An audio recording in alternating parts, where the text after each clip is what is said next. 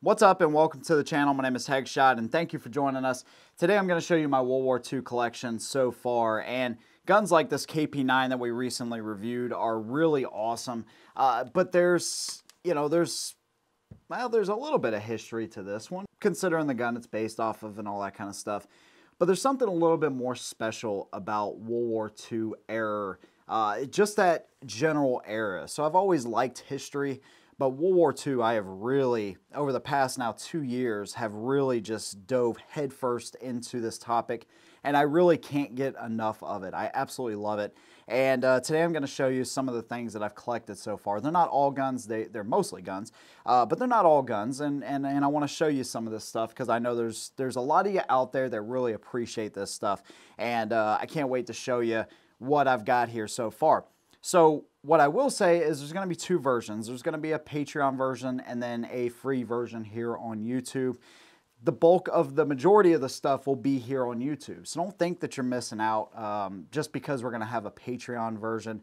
The stuff on Patreon is going to be stuff that may be a little bit more sensitive. Even though it's in a historical context, I don't think YouTube will allow it to be up on the platform. So it's not bad stuff, but again, you probably get where I'm going with this. It's stuff that I'm sure can't be monetized and won't be allowed to be up here on YouTube. So there will be two versions if you want to come over, or if you're already a patron, come over and check that version out. But again, the bulk of the stuff is here on YouTube, so don't think you're missing out on a ton of stuff. So I just want to make that little disclaimer. So let's get the modern gun out of the way, and let's check out some of the World War II guns.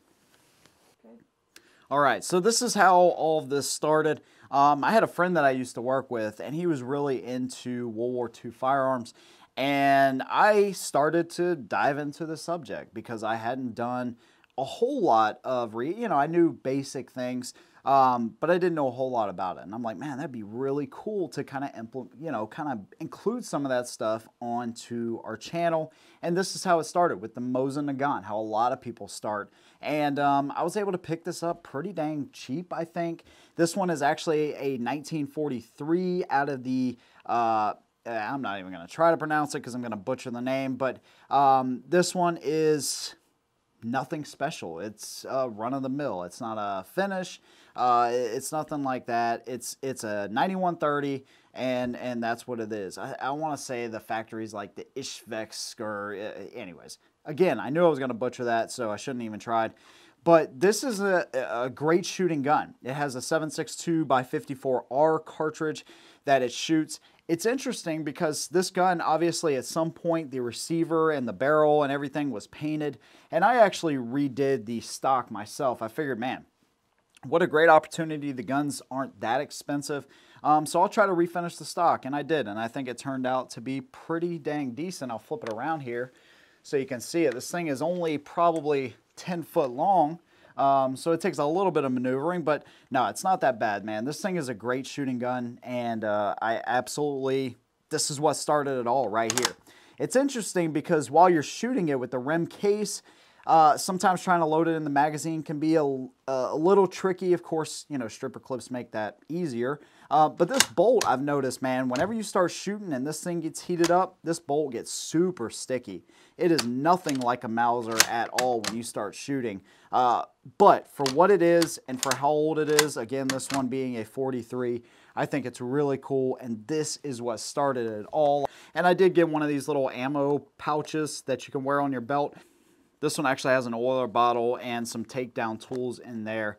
But this gun is just awesome. I mean, to me, it's so cool to have something this old that still shoots this good. Now, you may be thinking, man, I've never seen a review on this gun. And you would be right. We actually took this thing out multiple times. And at that period, the hard drive that I was using, it broke. I dropped it, and I wasn't able to recapture that footage. And enough time has just passed where I just need to get this thing back out of the range, get some more footage with it. Some would say I was a little salty over dropping that hard drive and losing all that footage. But there are some Patreon videos that I put up with it when I first got it. So there's that. So there's the Mosin Nagant. Let's move on to something else. So from there, I went from the Soviet Union to the American side, of course. And this, from what I can gather from the data that's out there, is like a late 50s M1 Garand. So no, it does not constitute as a true World War II version, unfortunately. But I needed something that I could shoot, obviously for a review, and this happened to be it. But let's be honest, this gun kind of helped win World War II, so it still counts, no doubt about it. It's a really interesting firearm, and of course what makes it super interesting too is the way that you actually load this. Now you'll notice you can pull this bolt all the way back. It looks like it's good to go, but that is not all the way back. That is indeed all the way back, and you will find out super quickly if you have not moved that bolt all the way to the rear. I can promise you that. It works off this gas system here, so I'm not going to take the stock off and everything, but you have this op rod right here with a gas tube under here, and that's the way it operates. But what's really interesting is the way you load this. You actually have your M-block clips. Okay, so here's your M-block clips, and this was really revolutionary at the time. You got to think the Germans had the Kar 98K. At least that's what they entered the war with. They carried that all throughout the war. The Wehrmacht did. You had the Russians with the Mosin Nagant. So you have bolt-action rifles, and then you have the Americans with an 8-round M-block clip semi-automatic operation. So this thing was absolutely revolutionary. Now, of course, during the course of the war, things started to change. You had the Sturmgewehr, which the Germans just kind of got to a little bit, a little too late on that one. Of course, you had the submachine guns. The Americans had the grease gun, and then you had the Soviets with the PPSHs, and there was all kinds of guns that were coming out. The Sten, of course, from the British. But entering the war with something like this, compared to most of the troops having bolt-action rifles and 5 rounds at that, besides the British, I think they had the 10-round Lee Enfield, but this was revolutionary, needless to say. So basically, once you push this thing down, it's got rounds in it, it'll go home, and then of course on the last shot, this thing will ping and fly out of the gun. I noticed that some of the M blocks will ping and some not such a pronounced ping right there. But you can actually release the clip if you want to top it off for whatever reason. This button right here will actually release it so you can actually get that M block clip out of there. This one looks like it was reparkerized at some point, and also see that bolt goes home right there. It's a rotating bolt as well. Pretty cool design. And also the CMP had it at some point, and they put a new walnut stock on there. So again, I wanted something that I could shoot for the review, and then it had this Repro sling on there. I actually added this cheek rest, which is what the sniper versions of the M1 Garand, they would be using something like that. But again, that's reproduction there. But this is an amazing gun. I mean, this thing, at the time we only had 100 yards. I should really take some of these guns out now to our new range and just see what kind of accuracy we could get out there, because I'm sure it's absolutely amazing. You have windage and elevation adjustments, and like I said, for the time period, this thing was revolutionary. Shoots the 30-06, of course, and there was a bunch of these made during the war. Sticking with the Americans, we're looking at the most produced gun of World War II, definitely on the American side. Over 6 million of these were made, and this happens to be an Inland who actually made more of these than anybody. We actually have an Inland 1943 mark up here, and then of course there's proof marks on the barrel.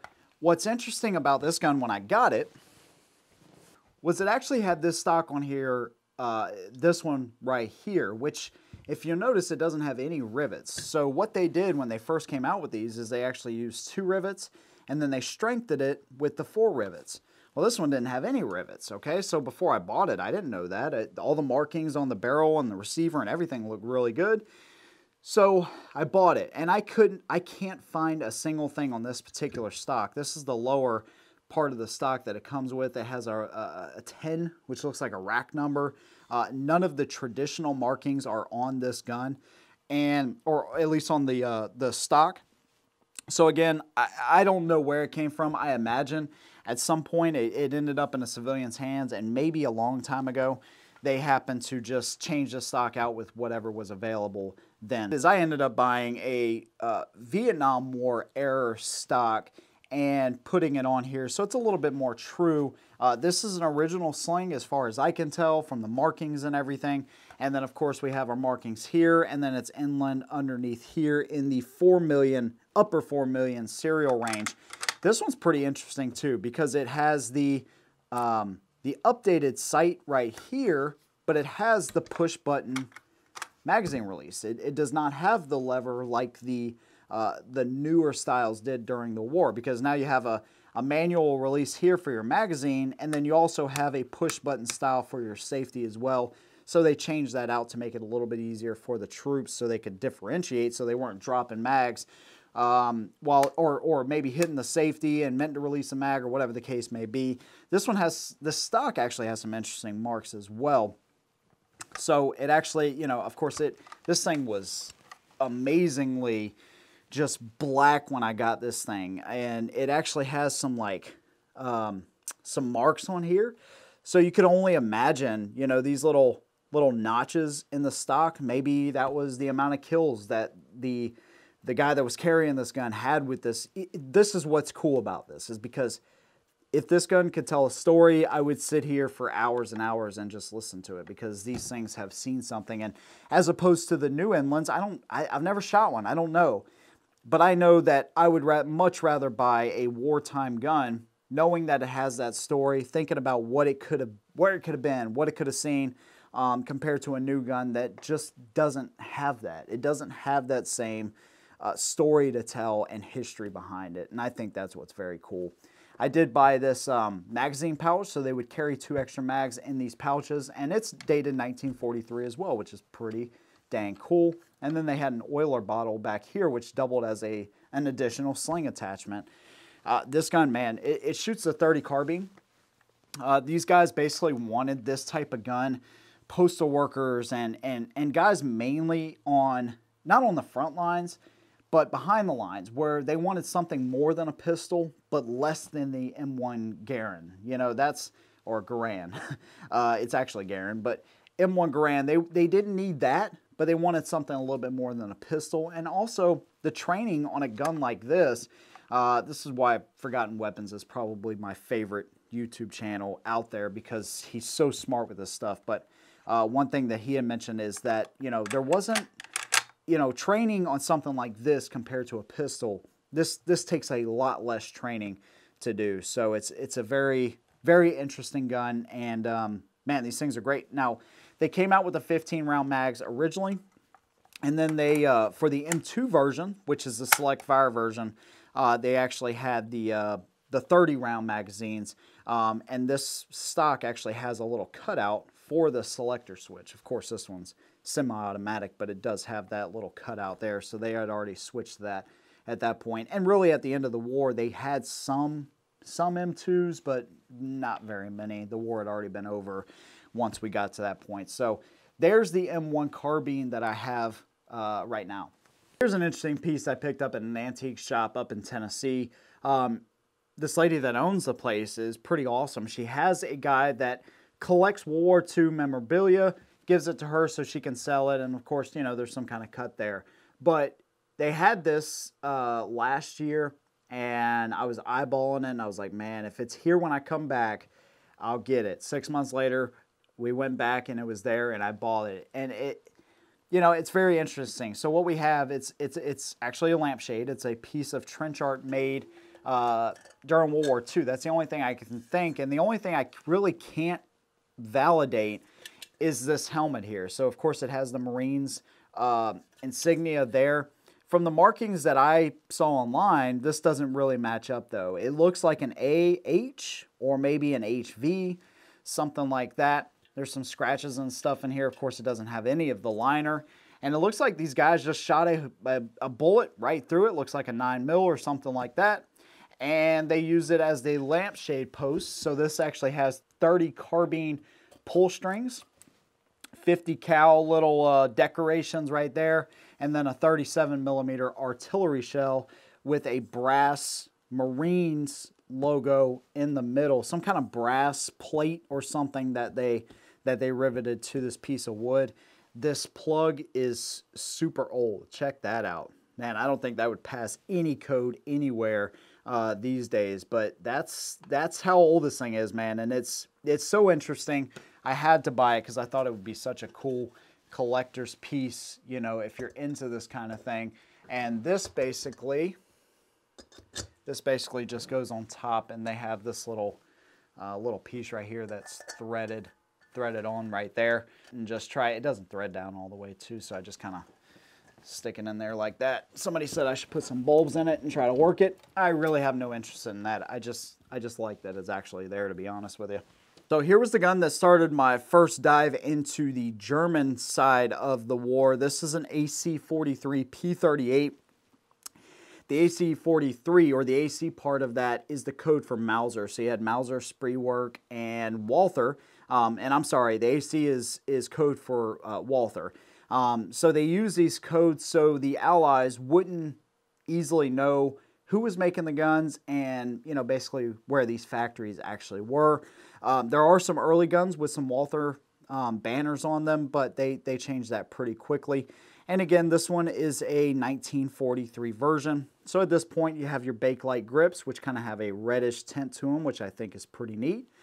You have this exposed barrel with this really interesting locking block type of wedged design.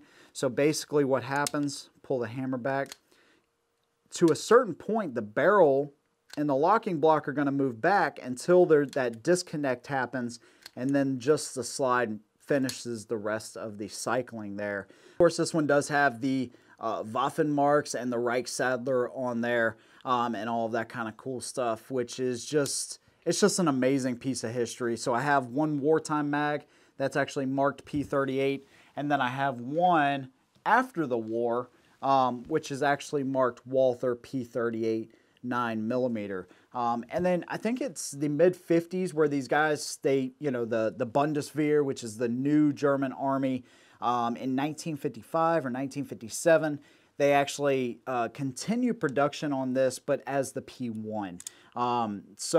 And actually the Beretta M9 takes from the same type of locking block design, which is pretty dang cool. And this is known as like kind of one of the first successfuls, or the first successful double to single action guns. Now the double action on this gun is not great. It's long and it's heavy. It's not fantastic, but when you get into the single action, it's absolutely amazing. And it actually has a, you know, safety decocker, right? So I can leave it like that if I want to, or I can put it back up into the fire position, but now I'm on double action, so now I can carry it like a modern type of firearm. So it is a very cool thing. Actually has this heel style magazine release, okay? And this is what the Wehrmacht carry. This is the General Army. This is what these guys are actually carrying. All the correct proof marks and stuff. And I love this gun. When I said that this is my favorite shooting gun so far, I actually do mean that. And it has a loaded chamber indicator. These guys are just, they were making amazing guns. And it's so cool. When I look at this, it's a reminder of two things. The Germans make amazing guns. They did then, they do now. It's also a reminder that we won the war, because now we have these as relics that we can be reminded of that period. But it's also a reminder that we won and they lost, and that's a good thing. So it's really cool to have this in my possession and in my collection. And I'd love to get a Mauser and a Spreework to kind of go along with that Walther there. The next Walther we're going to talk about is one you haven't seen a video on yet, and that's because we're currently working on it. But this is a Walther PP, and there's a lot that goes into these guns. And generally speaking, the officers and stuff would carry the smaller PP and the PPK, while the Wehrmacht would carry the Walther P38. And this gun, it's chambered in 32 ACP, which is readily available, although pretty expensive. Everything's expensive right now when it comes to ammo, but it is still available. But, you know, in their conversion, it's a 7.65 millimeter cartridge. So again, we have a double to single action type of setup here, with the double action being, it's pretty heavy, dude. There's no slide stop or anything like that. Kind of just lower that back down. Came with one magazine, so I have to get another mag for it. But the double action, it's actually a little bit better than it is on the P38, I think. The single action is amazing. So I can't wait to get this out and actually try it out. And there's so many different, you know, versions. As far as what I can tell, Legacy Collectibles has a chart that you can look at. They'll send this to you. As far as I can tell, with the black grips and with the markings I have, no matching mag, it's a 4th variation of the Walther PP. And again, this one does have a loaded chamber indicator right there in the rear. Of course, it does have the Reichsadler and all of that on this side as well in 2 places. And then it actually also has one up on the barrel here, although it's really hard to kind of make out there, but it is definitely there. So another interesting gun from Walther. What I thought was interesting, and maybe some of you guys know this, I don't, is that they actually had the Walther banner on this version, and this being the 4th variation, that was pretty basically middle of the war, late war. So why they weren't using the same kind of codes, I don't really know. So this one is definitely pretty cool. Obviously, I think the more desirable gun is the Walther PPK, and that's an entirely different segment with party leader guns and RZM guns and all kinds of things. So the PP and the PPK are a little bit different. The PPK, I think that's what I'm going to go with next, but you have like let's say a wartime gun being, I don't know, $2,500, maybe $3,000. And then you get a party leader gun, which Legacy Collectibles, they also listed one very recently for like $11,000. And it has the grips with the Reichsadler and all that kind of stuff. So, you know, there's a lot of variations. There's a lot of things that are faked, which is one reason why I like them. I don't have any affiliation with them, but I know that they get GI bringbacks, and things like that, so you don't have any import marks and all that kind of stuff, which is pretty cool, at least for the wartime type of guns. So there's a lot that goes into this entire segment of World War II guns, and if you think that you've gone down the rabbit hole with modern guns, wait until you get into World War I, World War II type of firearms, because you will really start to see that, you know, $500 Glocks are expensive, but these guns are super expensive. Now, what's really cool is that, let's say you go with like a Walther P1, which is an after-war type of thing from, I don't know, 55, 57 is when the Bundeswehr, the new German army started. So they started making P1s again, and, you know, those can be had for pretty dang reasonable prices. It's just these wartime and pre-wartime guns that are just super expensive. And, you know, the thing is that supply and demand is slowly starting to dwindle, especially the supply.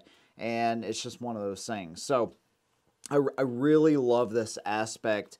It's more than a collection to me. It's more of it's more about collecting the story, and just putting some of those pieces of the puzzle together. Obviously, they're trophies to us, and again, I'll say this again, this to me means that we beat this ideology, that we have these as trophies, and I think that's really cool.